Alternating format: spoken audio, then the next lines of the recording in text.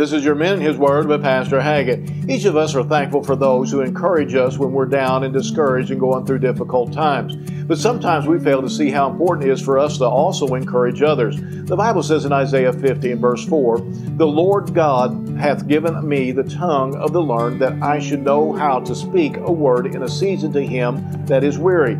He wakeneth morning by morning, and wakeneth mine ear to hear the learned."